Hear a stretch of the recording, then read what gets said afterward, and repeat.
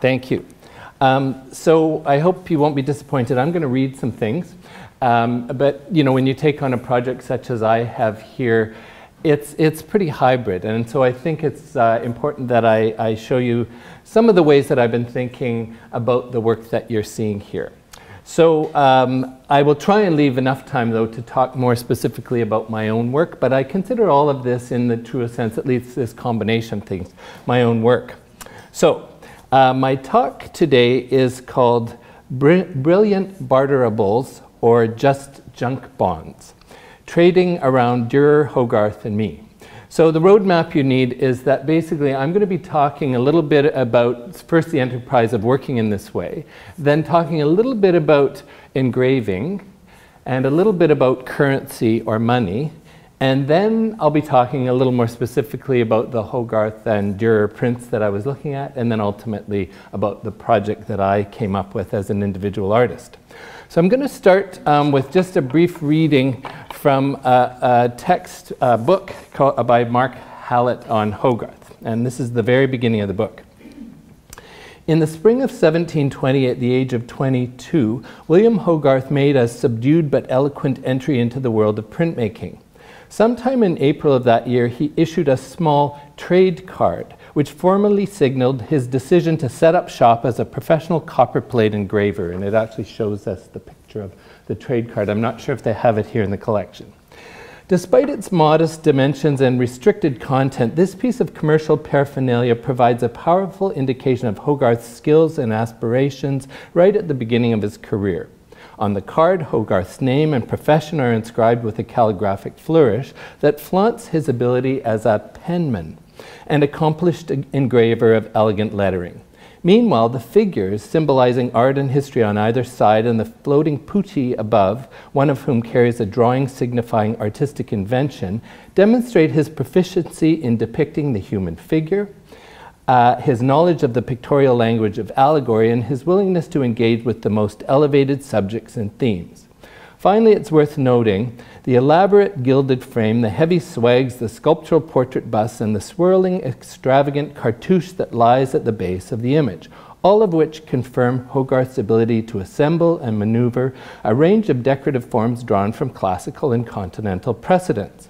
It is clear, therefore, that even the card's tiniest details were designed to show off the young artist's versatility and sophistication, and to announce a new and ambitious presence in the field of English engraving. So I wanted to begin my talk with that little introduction, because in a certain sense it's about Hogarth setting up shop as a kind of multitasker. And I thought it would be a good way for me to talk a little bit about my setting up shop as an artist curator. So first of all, what is an artist curator? Well, I'm not sure. But I was asked by Ihor Holubitsky, who's here today, thank you very much, Ihor, if I would like to poke around in the collection and develop a project. And in a certain sense, I think that asking somebody to do something like this really bespeaks one of the kind of interesting but maybe even problematic aspects of our culture of art making and artistic practice. And that is that we often are so kind of addicted to our notion of specialization, that certain people look and think and interpret, and other people are inspired and make and they display.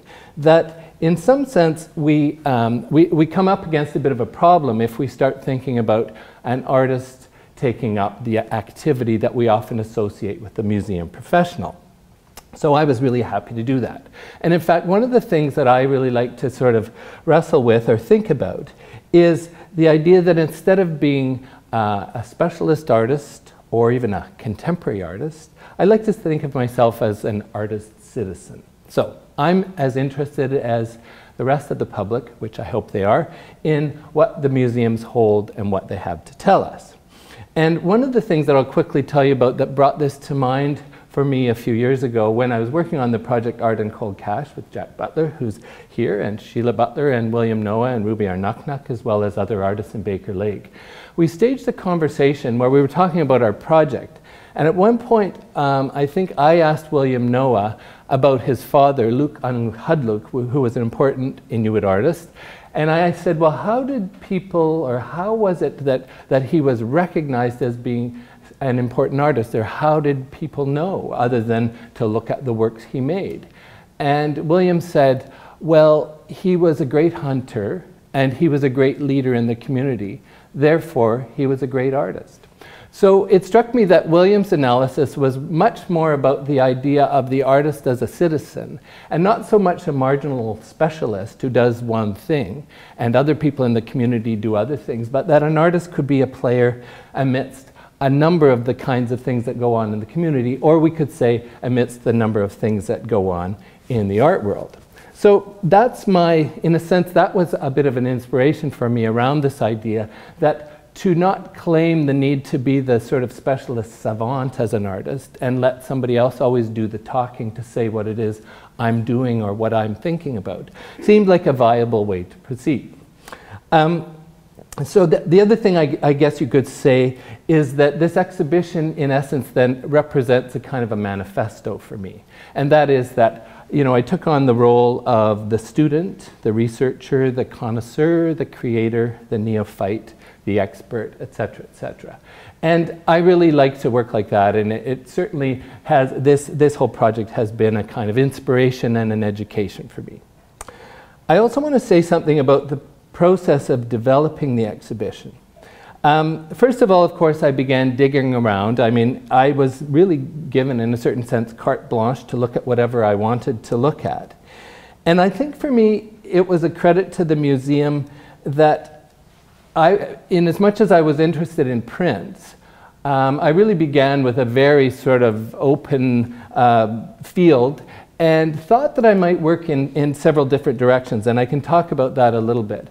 And it was a great credit to Ihor and to the museum that as an artist or a creative person or a thinker, I was able to actually digress, change my mind, ask to look at something and then not be interested in it, ask to put a whole lot of things on a list and then not use that list. It wasn't totally without any order, but at the same time, I think as anybody who knows, who works with creative activities, digression, contradiction, all these things are really important. And sometimes institutions don't really make that possible, but this one certainly did. So eventually I came up with this kind of trajectory that moves from Dürer to Hogarth to critical shipwrecks to stowaways. And so I'll talk a little bit about why that is. And I'm going to, throughout the talk, I'm going to read a little bit from things that I've written. So this was my original proposal, and it made its way into some of the writing that I did. So many of the works in the collection at McMaster inform our understanding of a trajectory regarding the critical and ethical-minded role of art over an extended historical period. Specifically, many graphic works demonstrate the conscious engagements of artists in such strategies as negative commentary, parody, and other modes of critique. So the vast collection of etchings by Hogarth, for example, includes significant examples of trenchant and often humorous visual commentary. More recent prints also stay at the critical course while operating in a less direct fashion, and for example, Picasso's Dream and Lie of Franco and Leon Golub's Wasted Youth employ a rhetoric engaging more subtle ironies. So this is part of my proposal. As an artist, I'm interested in my role as a social critic and also fascinated at the idea of the artist as a suspicious fool or foolish figure in culture. In this regard, both Sebastian Brandt's notion of a ship of fools, as represented through the Dürer prints, on which no social being could avoid potential inclusion, and the idea of the suspect character of the artist rhetorician are rich sites of consideration for me. So in context of a culture where the relationship between aesthetics and critique is often misunderstood and undervalued, and art's function as a commodity could be said to often undermine its capacity for truth-telling, I conceive of artists as significant passengers on the ship of fools. My own work normally involves graphic practice, often hybridized materially and spatially, and generally engages with contemporary critical commentary. So my aesthetic influences include historical arts and crafts and works of contemporary artists whose leanings are graphically and socially oriented, and I suggested Sigmar Polke, for example, and my artist colleagues and peers. The majority of these latter artists, my colleagues and peers, are not normally engaged in overt visual critiques, but I observe each as having integrated a critical point of view within his or her work, while upholding the capacity of aesthetics to simultaneously challenge, elicit wonder, propose transformation, among other things. So the project, and I thought at the time I was going to call the project after one of the Dürer prints, and that is of taking offense at but learning from fools, involves the presentation of an exhibition entitled Shipwreck. That was the earlier title for the exhibition. Now it's called Voyager, which will include works from the collection of McMaster, a display of small stowaway objects or artifacts by artists, and the work of Dürer and Hogarth. And so as I move through this little discussion, I will eventually talk a bit about my own practice and eventually also more specifically about the Dürers and Hogarths. But I want to first, before doing that, talk about what I think of as the sort of critical or material structure of the print. And I'm speaking really specifically of engravings. Excuse me. So, as a print media artist, I'm especially interested in the idea of the network of engraved lines that becomes a kind of visual language, a carrier of meaning and a marker or even a metonym of value. And I'll say a little bit what I mean about that. And indeed, I've long been engaged with the language of engraving and have considered it to advance a graphic syntax that we actually uphold in popular forms even today. And what do I mean by that? Think of your glove box stuffed with Canadian Tire money and the kind of engraved look of that cheap paper that they give you so readily at Canadian Tire. And you know that that language of the engraved line carries a certain kind of authority. Regarding its popular usage, my interest in engraving was previously focused on paper money, currency, specifically regarding Canadian currency and identity. So within the book that I held up earlier, Art in Cold Cash, I observed something about Canadian paper money, and I realize this is a bit of a digression, but it'll give you a bit of a sense of where some of this thinking about engraving and this kind of authority it carries comes from.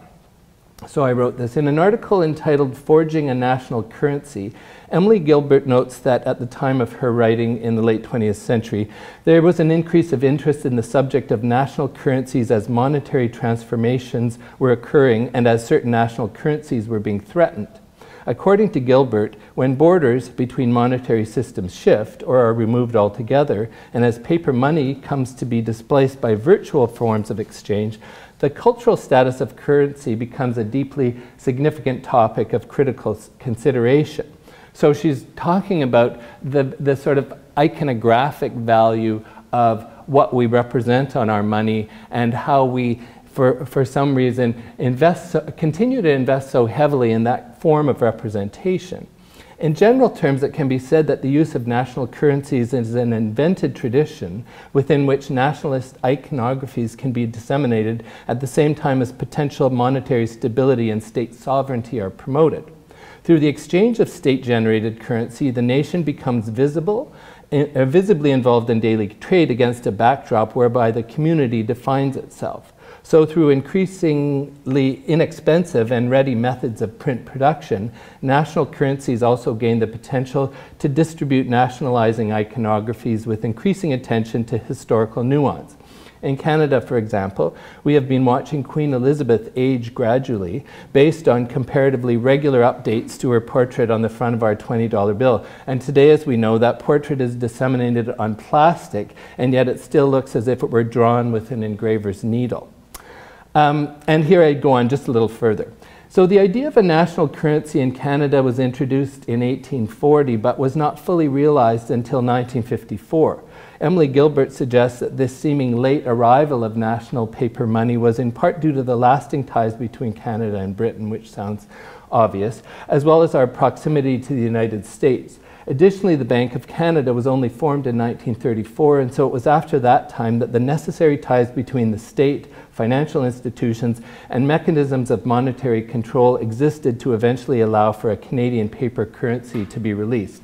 And that's the end of the excerpt I'm reading in that regard. In terms of my, we could say my earlier interest in money as a kind of image.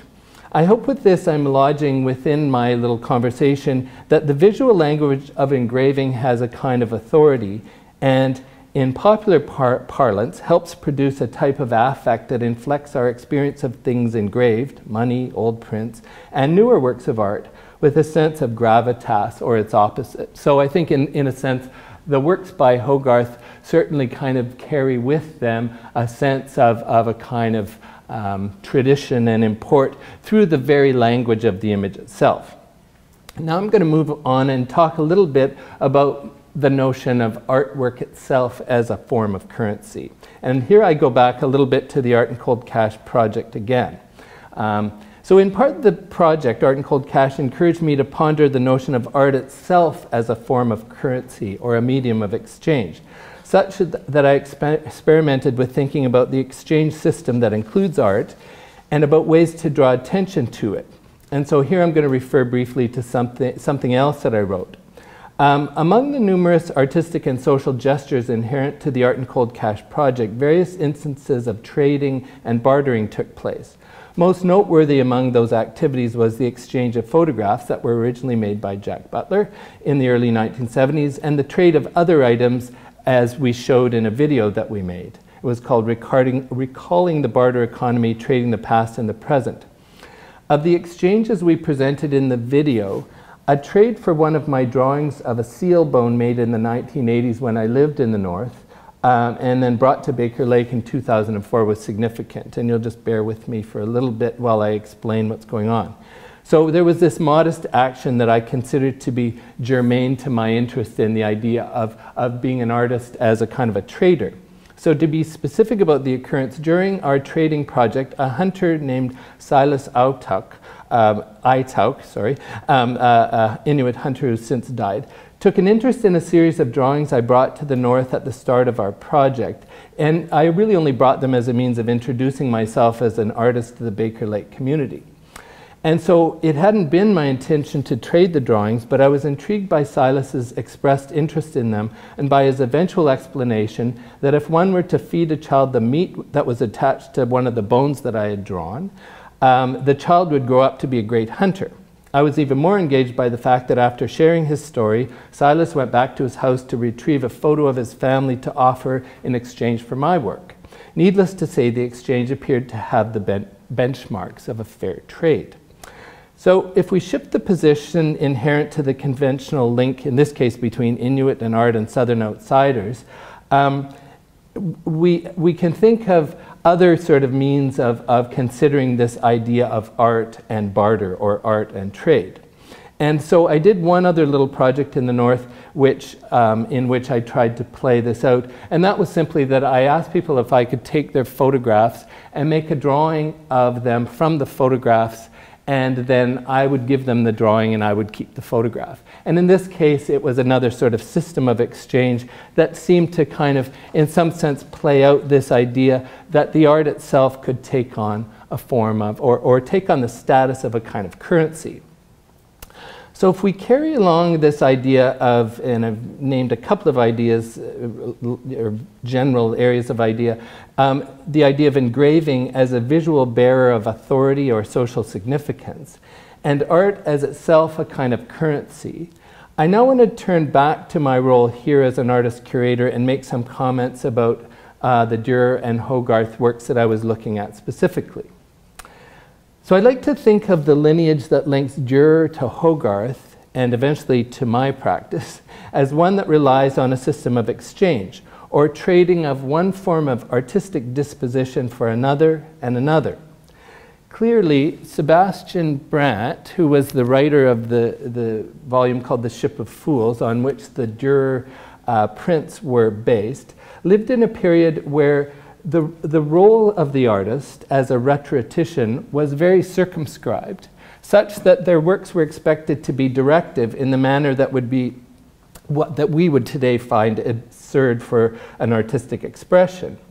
And then 250 years later in 1762, when we have William Hogarth making some of the significant works we see, it had become appropriate for Hogarth's works to reflect the contradictions of a society moving towards modernity. and to foreground the artist whose individual voice had a dawning social agency and a kind of individualism. So, and then if we bring it forward another 250 years, if I look at my role as an artist, it now trades on my own individual voice as coming from both a sanctioned and yet marginal position. And I also trade on the contradictory roles as either a creative genius, so-called, or a cultural laborer producing something of little use value. So there's many ways to describe the role of the artist today, but those are some. So bearing these things in mind, I want to refer to a few excerpts from this, this brochure that I wrote on the specific works in the exhibition, in order to give you a little bit of a picture of the way I was thinking about the Dürers and Hogarths, and then I'll move on to talk a bit about my work. I'll have a drink. So I start with Dürer, and the section in the brochure where I refer to Dürer is called Dürer's Voyagers. So 4 woodcuts attributed to Albrecht Dürer are illustrations for Brandt's Ship of Fools, or Narrenschiff, the first version of which appeared in 1494. The book shared intentions with other texts of the time where moral teaching was emphasized through overt references to the inevitable effects of immoral living. Images, both textual and pictorial, of human folly were presented as exemplars of the results of misguided behaviors and attitudes. Interestingly, the allegorical idea of a vessel loaded with careless people, with irresponsible and otherwise undesirable types, and we might imagine also physically and mentally disabled people, that image was not new in Brandt's time. In fact, conjecture exists as to whether the practice of launching troublemakers aboard a real ship may have actually occurred in the area between Holland and Austria in the 14th century, the most famous of such purported voyages beginning in Aachen. Whether this is in fact true or not, whether this happened, it can definitely be said that by the time of Sebastian Brandt, it was determined to picture such a vessel for the means of social persuasion. So the Ship of Fools had become allegorized so that it was then understood as a potential bearer of all humanity. Nobody could escape the Ship of Fools. In view of the then commonly held moral imperative to live wisely or suffer the consequences of one's folly, it had become an image for the masses. And so the 112 images in the book really represent a whole range of situations that involve the fool, or within which the fool's behavior is supposed to be kind of noted and disapproved of by the viewer. The works in the collection here at McMaster, produced by Dürer, share the narrative and pictorial tone of the total 120 or 112 pictures in the Narrenschiff, the whole of which was produced by a group of 5 artists. And there's actually quite a lot of conjecture as to how many of the prints Dürer actually had a hand in producing. Nobody really knows. There were actually, as I say, 5 engravers, artist engravers, who were responsible for the whole selection of the prints. The titles of the prints that we have here give the flavor of Brandt's program. So one of them is Mocking of a Good Deed, the other is Of Hasty Tempers, the other is Of Old Fools, and the other is Of Taking Offense at But Learning from Fools. And clearly one of my interests in this last title was the idea that the foolish figure could be also a source of some sort of wisdom. And this seemed to me to be an interesting kind of figure of the artist. Some questions exist, as I say, as to the extent of Dürer's full involvement in the production of the prints. I think I have time just for a minute to read you just briefly the passage from Brandt that the print of Taking Offense But Learning from Fools is based on. I'll read some of it. Some of them are very long, very allegorical, and you would have a hard time kind of following the logic, but I'll give it a shot. Fools daily one may see who fall, yet ridicule them one and all, and scorning them, make pretense wise, but earn a fool's cap, what a prize. One fool, another fool will goad, both traveling the self-same road. But rocks that cause one fool to stumble will also make the other tumble. Full many a fool Hypomnes, saw heedless, yet like unto these he courted danger, risked his head, and but for luck he had been dead. One blind man calls the other blind, yet both are of the stumbling kind. One crab will scold the other cause, he's walking backwards on his claws, yet none goes forward in reverse. They follow the other, which is worse. If you would be a stepchild rather, and not a son, then spurn your father. If Phaethon had been more shy, and Icarus, when he would fly, had they but heard what father said, in tender years they'd not be dead. The way that Jeroboam went has never made a man content, yet others follow, knowing pain and grief are marching in the train. Who sees a fool that takes a tumble should be on guard lest he too stumble. He's not a fool in any season who criticized fools with reason. The fox eschewed the cave, though urged, from which no one had e'er emerged. So a good sort of obviously suggesting that fools recognize the foolish behavior of other fools and at the same time can learn from them. So I was interested in these marvelous small Dürer prints for their significant lineage, and also the fact that they capture the essence of a project for art, one that's now more than 500 years old, and that I consider might actually have some potential for renewal. And by that I don't mean to call for a conservative retreat for art, but rather for a willingness to question the terms according to which the modern project dismissed many of its precursors, if that's not a singular thought. So I guess I'm suggesting that some of the job of art, even 5 years ago, might need to be reconsidered, and I think is being reconsidered by artists. I'm now going to talk a little bit about the Hogarth works. So I want to turn to think about Hogarth, whose approach was becoming comparatively modernized while, his approach was becoming comparatively modernized in relation to what we see in the Dürer prints. In this exhibition, a wide array of engravings by Hogarth, who lived from 1697 to 1764, and who was the most celebrated British engraver of the 18th century, are seen.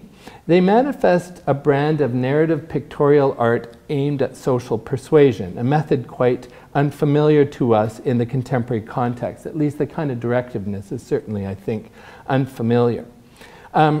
Although I was thinking I'm actually involved in another exhibition elsewhere with the work of, and the artists Carol Condé and Carl Beveridge are going to be showing after me. And I was thinking about their work, which is very much kind of informed by the union movement and issues around labor, and it's absolutely and very, very much directing us to a certain way of thinking. And so it's not that this doesn't exist, but it's comparatively rare, I think, in modern and contemporary art. In the Hogarth, which ranged between a series of works such as the Harlot's Progress, and there's 4 of, I think there's 8 in the whole series, maybe more. They're shown over on that wall. And the images themselves involved the fictional Moll Hackabout, was her fictional name, and then the actual Mother Needham, who was a figure in London. The show also includes the work from the Rake's Progress, which was the sort of counterpoint to the Harlot's Progress. And these works indicate that figures of the day were depicted within extended narratives, and the works often engaged viewers in what it seems to me must have been almost a reality TV-like system, where social mores and the kind of the goings-on of certain elites and lessers were depicted. I think that's the job of these particular works by Hogarth. Other allegorical works, and many of them are over here, such as The Lottery and parodies like The Lecture, demonstrate that Hogarth's oeuvre provided a feast of visual commentary. The artist himself was a figure of renown in his time, and a glance across all of these prints suggests that he was a maker of images who was filled with both humor and venom. So while he was apparently harboring a soulful interest in the well-being of society, he was certainly highly engaged in sending the society up as well. Hogarth's works don't generally betray a preoccupation with voyaging, and the title of the show, obviously, and there's a kind of the allusion to this whole idea of a kind of a sea voyage. But there is a particular work that actually does refer to sea-going. And it's a curious print over on the wall over there entitled Industry and Idleness, Plate 5, The Idle Prentice Turned Away and Sent to Sea, from 1747. And this does kind of utilize the nautical world as a backdrop. One of a series of 12 images, the work is part of a narrative sequence that, according to this same historian Mark Hallett, my friend, Hallett says it manipulates powerful stereotypes of commercial virtue and masculine fecklessness that clearly mediates the hopes and worries of an emergent bourgeoisie in the city. So meaning that effectively he was holding up the idea that the well-being of the bourgeoisie was also dependent on the failure, in some sense, of the downtrodden.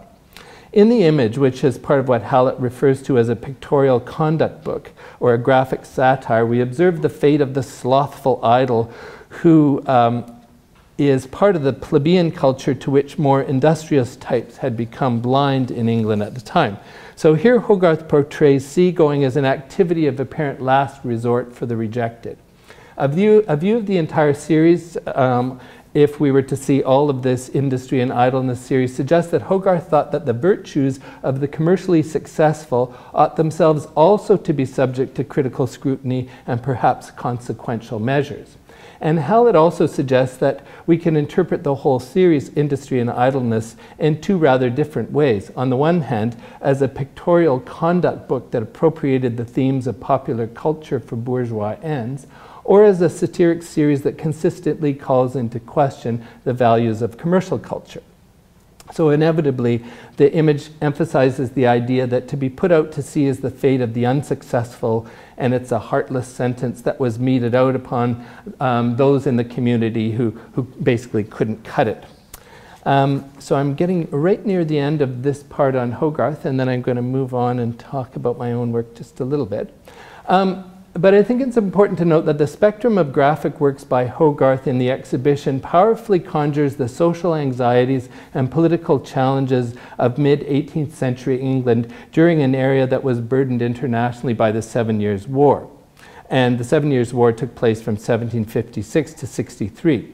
The war involved the majority of the world's powers at the time from throughout, and saw Britain experience a crisis of stability to which Hogarth responded. The most urgent reference to that context shown in this exhibition is a small print entitled The Times, Plate 1 from 1762. And Hallett says that it offers an extended allegory of domestic faction and international crisis. The scene is a city representing Europe in the throes of the continuing 7 Years' War. And there's kind of a double-edged capacity of Hogarth's images to function as socially inscribed allegories and also as kind of psychologically charged tableaus that speak to the way that the society was feeling. The print had the potential to engage the anxieties of the target audience to which it was being marketed, but still to be marketed to them. As Hallett notes, the print's urban consumers, even as they appreciated that the scene functioned as an allegory of Europe's devastation, would have also been keenly aware that it more immediately conjured up the horrific image of their own capital city, London, a place that at the time was eaten by fire, overrun by the mob, and ravaged by decay, etc., etc. So the Times, the print, deliberately tapped into the deepest anxieties of Hogarth's affluent consumers about their own city. And you can think of this kind of effective art today. I mean, think of somebody like Edward Burtynsky, whose glorious representations of environmental decay and disaster are, as we can imagine, highly collectible by people who can afford to collect them. So this character of William Hogarth's program, its ability to offer those with the means to purchase images of a troubled world both seductive and disturbing, bespeaks the remarkable efficacy of the artist's work as a form of currency, at least for me. And in this case, I mean, it was a real currency for the collector of the time. His graphic depictions were made for consumption as cultural goods, for purchase by those who could afford them and their messages. So such works would have become private artifacts to be held onto and even ostensibly, we could say, domesticated.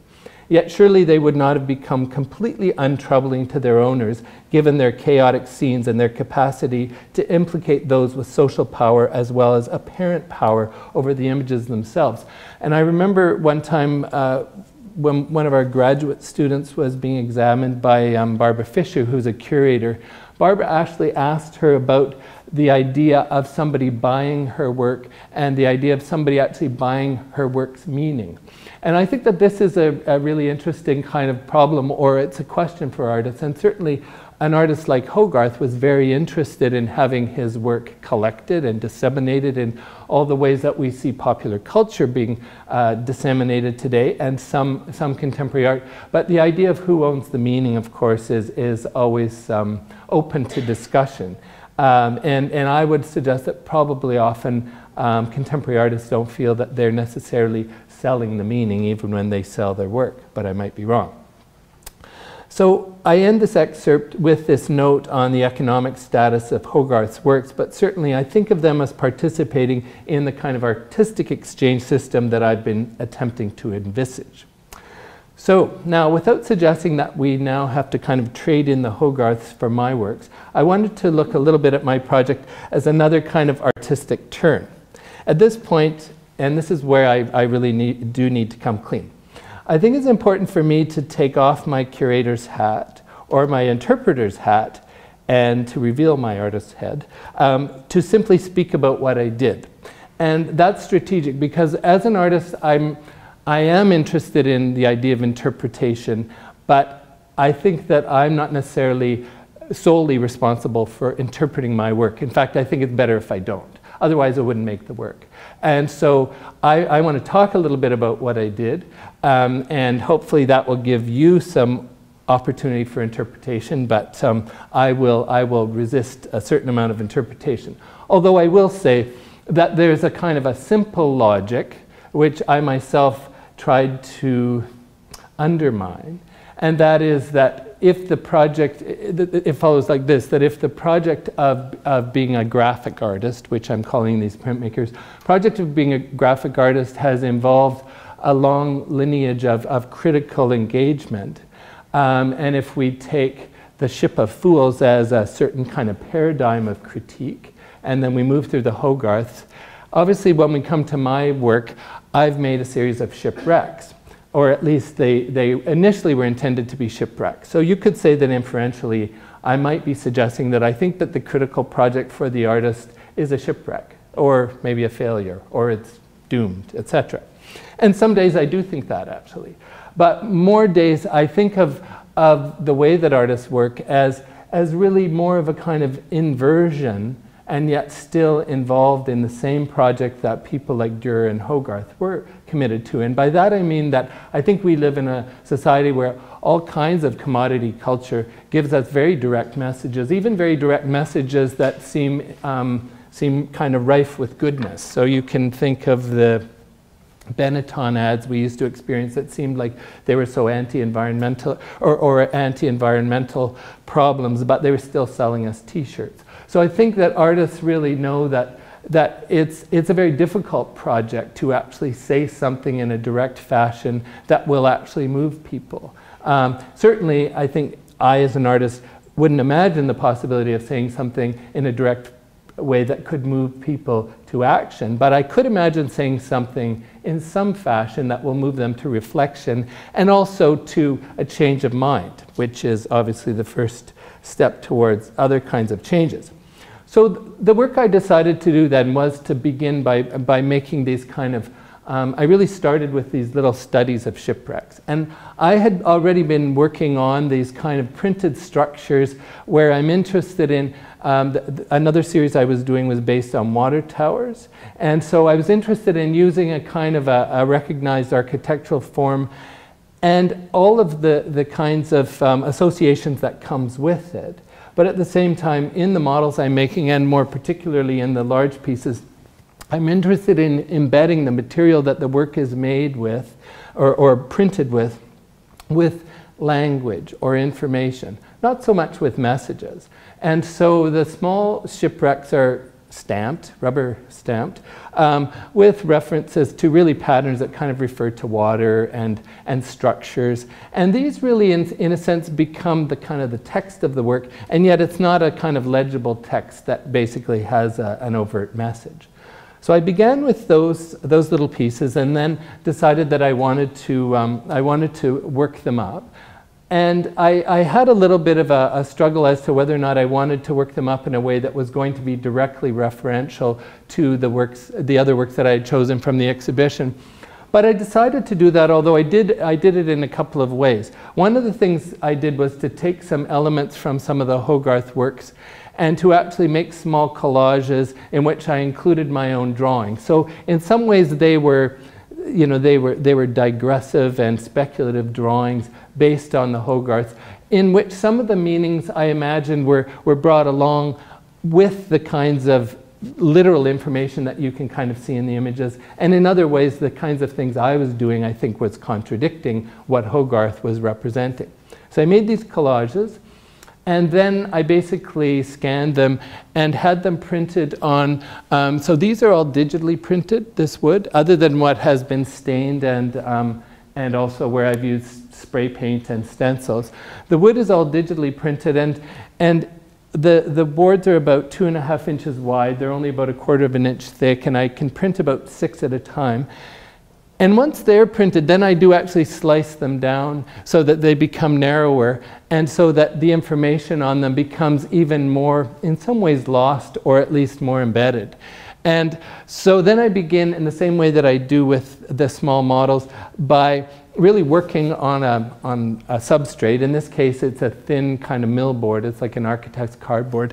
And basically, just piece by piece, I'm cutting the wood and gluing it, almost like making a puzzle, or even somewhat like a mosaic. And as I do that, again, I'm kind of breaking down the system even more.